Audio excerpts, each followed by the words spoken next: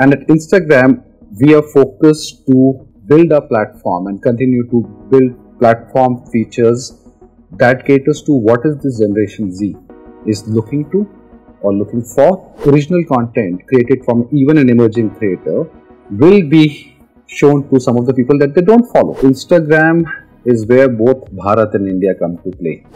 The content creation business is booming thanks to one of the most used social media apps, Instagram, which has not only provided a platform to millions of its creators, but has also given the aspiration to create to billions of its users. And now, the Meta-owned app has rolled out a bunch of new features to aid content creation. They have also launched Creator Lab, which is an educational resource for budding creators, featuring some of India's top influencers like Abir Vyas, Govind Kaushal and Meetika Dwivedi as an extension of their flagship Born on Instagram program. As the creator economy continues to grow at a rapid rate in our country, we speak to the Director of Global Partnerships at Meta India, Sharma, about his perspectives on some of the ongoing trends within the landscape. If you look at the creator economy, or if you look at the creator ecosystem as per, there are multiple pillars to it, right? The first at the core is that where the creators are coming from, what they are producing, how they are engaging with the audience, and what is the nature of content. If we look at Meta and our journey with the creator ecosystem from last many years has been built on the foundational principle, how are we enabling and building this industry for the future? And that started the journey many years back with one of the foundation programs, Born on Instagram, which was centered around that can we make the education of being a creator, of become a creator, widely accessible and easily understandable to as many number of people across India, so that it doesn't remain as a domain of select few who have access to it in, I would say, top few cities. And that effort resulted in Born on Instagram program creating content in multiple languages, being available for anyone who can access it, and taking them through a multi-module course of how to become a successful creator. And over the years, our job is that move to the next step. How do we enable them? There's an education part of it, there's enabling part of it. And that comes to some of the core questions of what do creators expect from us? They want to know and get better at the creation process, to be able to show their creative expressions.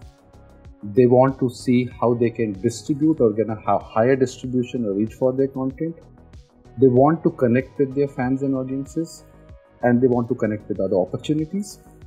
And they want to find an opportunities through which they can realize the economic value of the audience franchise through monetization. Absolutely.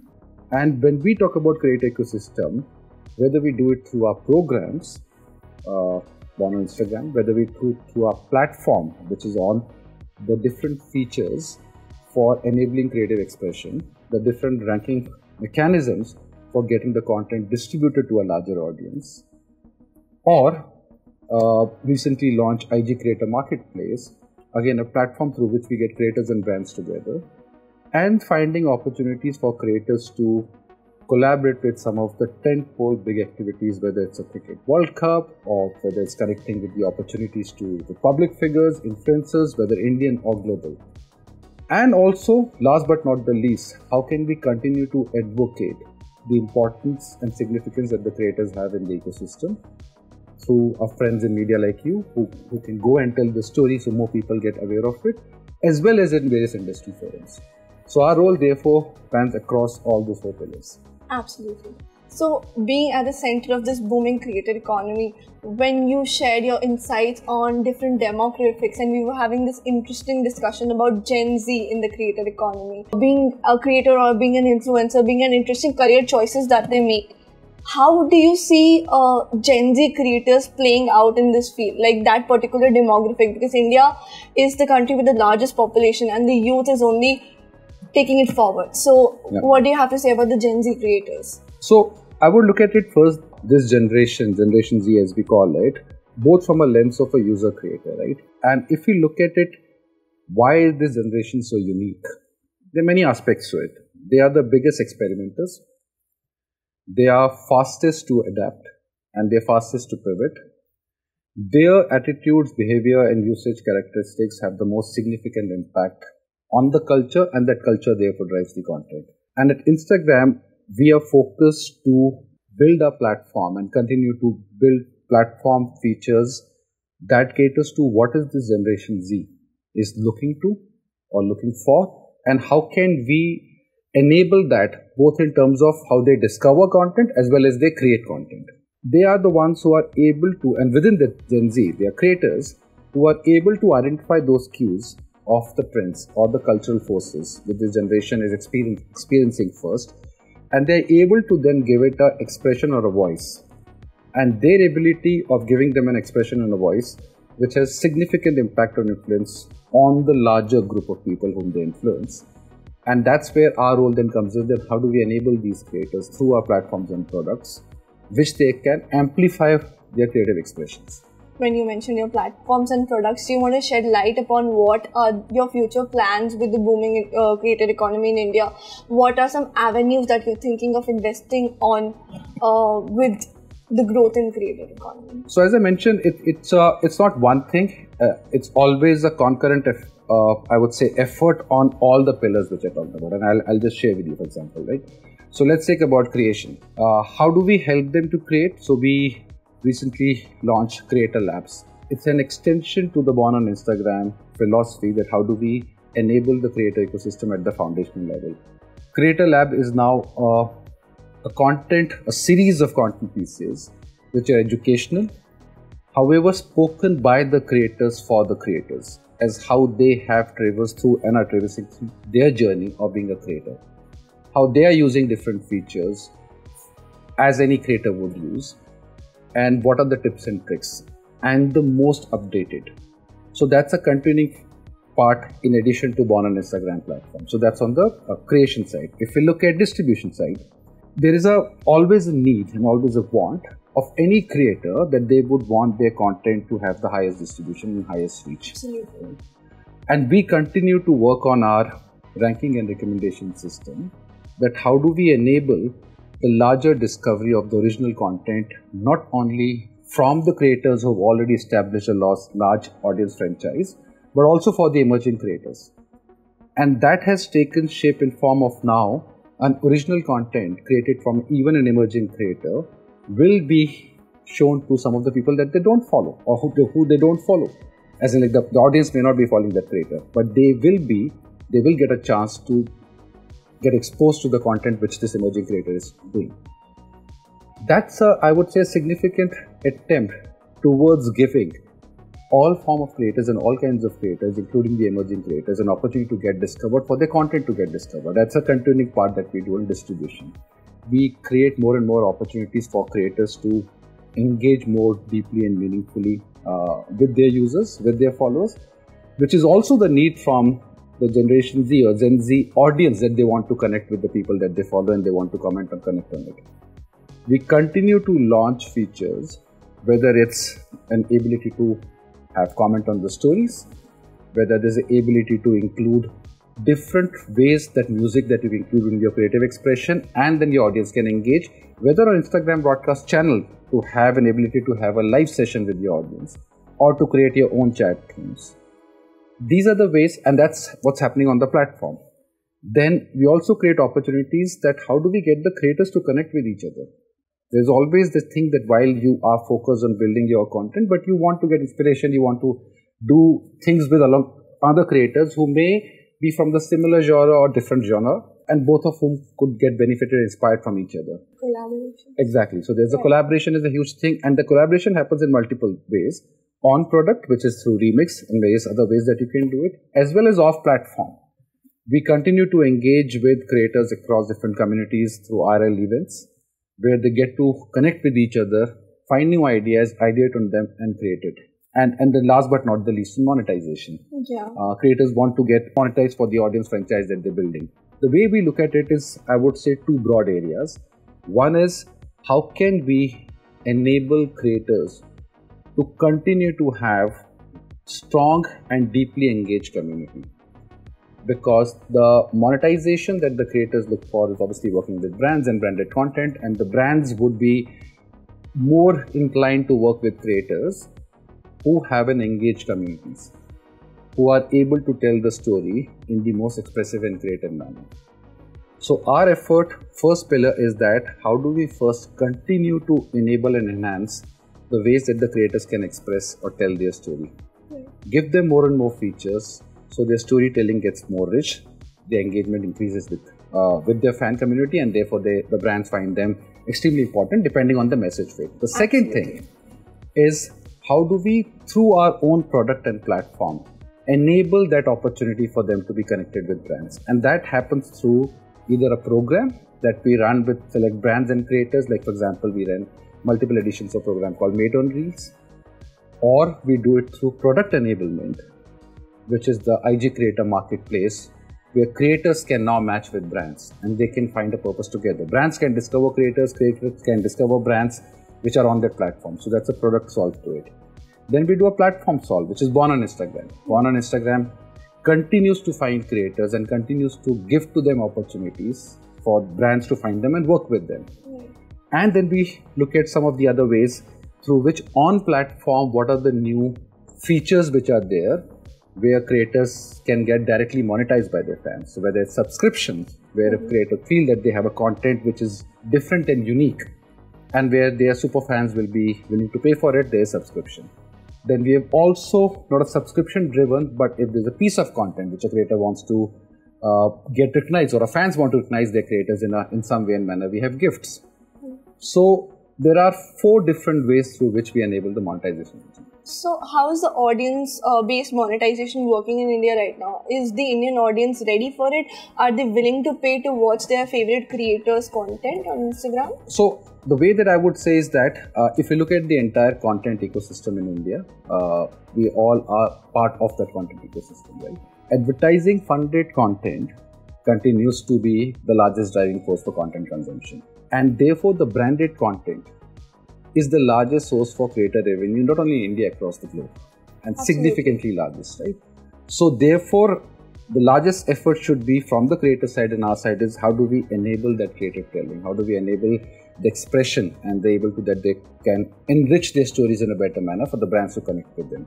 Right. And then, of course, there are different other models like subscription and gifts and various other things. As AI has become the talk of the town after the rollout of various generative AI models, including Meta's own Llama 3, the question arises: how much of a threat is AI to content creators compared to the opportunity it poses for easing out the content creation process?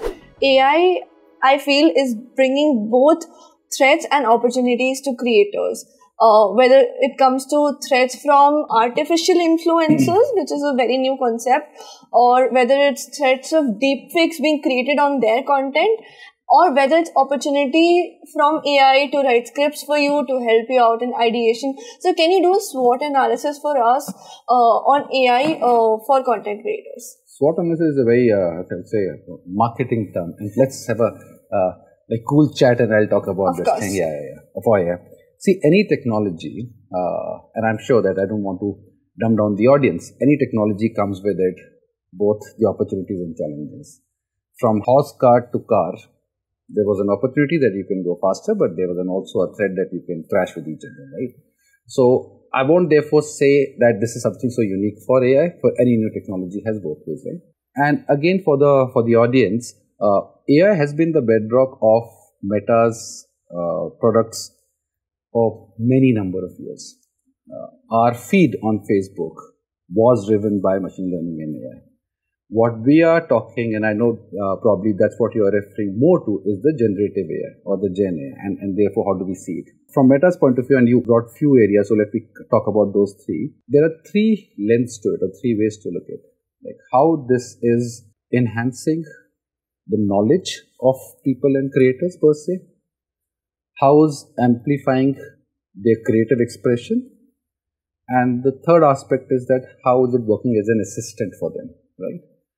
And therefore we see it play out from our offerings and services, whether it's a foundational technology and services that we have like PyTorch, or the platform services, like Llama, which is the open AI, and then the creative expressions, which are creative tools using Gen AI, right? So we therefore see that there's a role in each of these areas.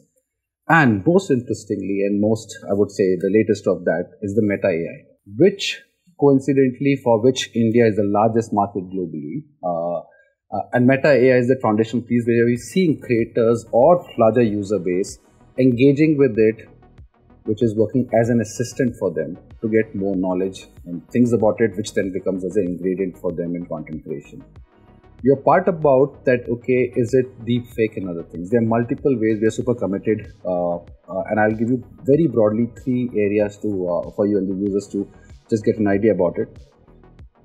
Any content which is using, when I say any content, large pieces of content which are using our platform generative AI tools gets labeled for the audience to differentiate between the one and the other. Then we are working with association which is called Partnership for AI, it's an industry forum, how to get images or media which is created by AI, generative AI tools, which are not of other platforms, from the bigger companies. And the bigger companies are also part of that forum, so that we can also start to figure out commonly industry accepted, I would say, signature to identify that content. We're not stopping there. We're also working with the IPTC, which is International Press Telecom Council principles, and what they call CPA, C2PA, which is covenant and provenance authentication. To even there are invisible watermarkers or invisible signals in a generatively manipulated content or created content, so how we can work detecting all of that. Right. So we are committed across all different levels to be able to find a way, and this technology is a very high end, it's in the stage of evolution, but our commitment is in each of these areas. Paras, how do you view these AI-based artificial influencers that have now become a thing on Instagram? I would be reticent to say that they become a thing on Instagram. I would say that the creative expression will continue to evolve as we have seen over the years. Different creative tools have different roles. They will continue to give people an opportunity to amplify their creative expression. It'll give people an opportunity to engage with, but the human element continues to be the driving force. We see AI as working as a great assistant in enablement. Due to the increased internet penetration, the tier 2 and 3 regions grab a larger pie of content creation in India. Regional influencers are no less than superstars within their own local communities. How does a global giant like Meta view this? I think some of the facts, and I think we've spoken about it a lot in last couple of years. The most significant growth, and it's not story of today or last 6 months, but last many years, from the creators who are creating content are coming from tier 2, tier 3 towns already. So it's not a new news. The highest amount of content consumption of the content created from them is also coming from tier 2, tier 3 towns. So Instagram is where both Bharat and India come to play, and it's been at the play for many years. The influencer ecosystem is expanding in India, but the guidelines and regulations are yet to follow. In the lack of the same, how does a platform like Instagram regulate and encourage self-regulation for its creators? There are multiple ways. There are community guidelines, which are platform community guidelines, which any user creator needs to follow. Those community guidelines are based on multiple principles that we want our users to be exposed to and get the most relevant, meaningful, as well as the right content for them. So any creator who's creating content, they follow it, or they get notified if their content is not following the guidelines. Then we work with various industry forums, anything which is new emerging in terms of content guidelines. So for example, we work very closely with ASCI, which is Advertising Standard Council of India. We have brought creators on ASCI forums for them to get engaged and understand more. We've got an ASCI new guidelines and principles and educational material born on Instagram. In fact, we are one of the only platform, if not, who work very closely to get the latest which is coming from any regulation, any guidelines, and we'll continue to engage with any such thing. We are part of different forums where we speak and discuss and bring both point of views together. Right. On to our last question, Paras, which is about the future. Moving forward from here, what are your projections with the creator economy in India, And what are your future plans with, say, monetization for creators, or what are you going to do in this domain to grow it further? See, I've mentioned few of them already, like in terms of our commitment to growing this community. And I would say, just as a roundup today, there are 4 pillars to it, right? Creation, which any creator wants. How do we continue to bring new features and tools through which they can continue to be able to tell their story in a much better way? And we talked today about some of the features which we released today, and we'll continue to have more of that. That's an ongoing process, right? Distribution. How do we ensure that more and more original content and emerging creators get access to a larger audience, and audience is able to see their content? Our ranking and recommendation system continues to evolve. In fact, more than 50% of content which currently people see on Instagram is enabled by AI, and we continue to work on that. If you look at connection, how do we ensure that the creators are able to connect with their community better, and vice versa, the community is also able to connect with creator better? And we have the different features we talked about, how people are able to engage with the creator content, as well as like the surfaces and channels, Instagram broadcast channel, where creators can form a super fan community and engage with them. And creating both, I would say, virtual and IL opportunities for creators to creators connection. We talked about monetization, and I told that whether it's a launch of IG Creator Marketplace, where creators and brands can come together, whether it's enabling creator and brand handshake through one on Instagram, whether it's testing features and building our subscription and gifts, and at the same point of time being the biggest advocate for the creator ecosystem, for the industry, with brands, with clients, with agencies, and bringing the world-class global opportunities for creators to collaborate with the biggest public figures or creators across the globe to find inspiration.